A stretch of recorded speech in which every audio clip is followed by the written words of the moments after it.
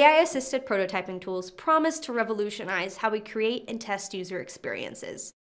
They can generate interactive prototypes from simple prompts, transform static designs into functional demos, and supposedly save us countless hours of design work. These tools range from generating static screens to creating fully functional prototypes in code. But are these tools delivering on their promises? While they create seemingly impressive layouts, there are many hidden limitations and pitfalls people don't inherently think about. So let's examine both the pitfalls and general value of AI-assisted prototyping. First, they often produce repetitive and generic results. AI models are only as diverse as their training data, generating similar interaction patterns, visual styles, and user flows. This creates homogenized experiences that lack unique solutions your specific users and business context require, especially for complex systems. While AI quickly generates working prototypes, the real time investment comes in customization, refinement, and making outputs relevant to your specific use case. This is particularly problematic when using AI prototyping tools as starting points without first identifying key goals and user needs to inform your prompting. Now, this might change as tools change and allow for more design system functionality, but this is very limited right now. Second, they create a false sense of finality. Because AI-generated prototypes look polished and interactive, it's easy to mistake them for near-final products. This can lead to premature design decisions or skipped validation steps. Remember, a prototype's purpose is to demonstrate proof of concept, test iterations with users, and gather feedback, not to be the final product. This remains true whether you're using AI or not. The higher the fidelity, the easier it is to fixate on one idea and lose the iterative mindset essential to good design. Third, while solutions look final, they require validation to detect and correct errors. When you have limited domain expertise, it's difficult to validate AI-generated outputs, especially code that looks legitimate but may contain significant flaws. When using AI for any task, it's important to remember that AI hallucinates, and if you are using AI for a task you have limited expertise in, it's hard to validate outputs.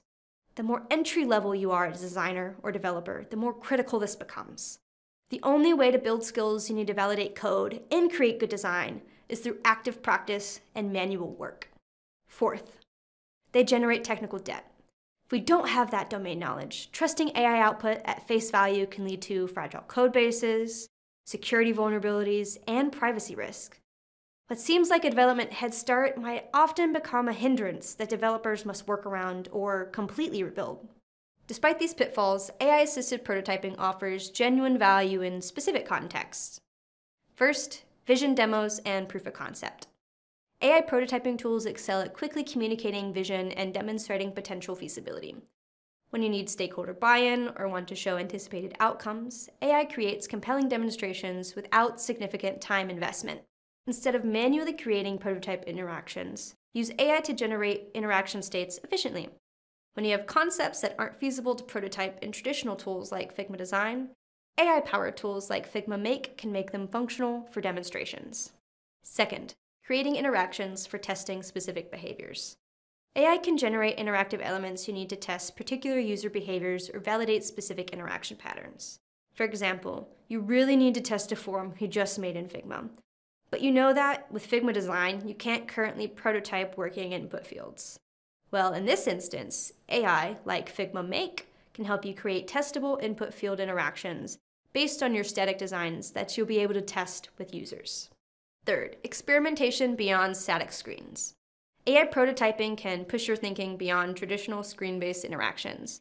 It helps you explore voice interfaces, gesture controls, game UI, or complex animations that would be time-intensive to prototype or animate manually. This experimental capability can spark innovative solutions you might not have otherwise considered. If you choose to use AI-assisted prototyping, remember to approach it strategically. Prototypes, AI-generated or not, are never your final product, even when these tools make them seem polished. Treat AI prototypes as starting points for iteration and make sure to test, validate, and refine AI outputs. Most importantly, maintain your design process fundamentals. AI tools should enhance your ability to test, learn, and iterate, not replace the critical thinking and user validation that define good UX practice. The goal isn't to prototype faster, it's to learn faster and design better experiences for your users. Thanks for watching. If you want to see more of our UX videos, take a look at these over here and consider subscribing to our channel.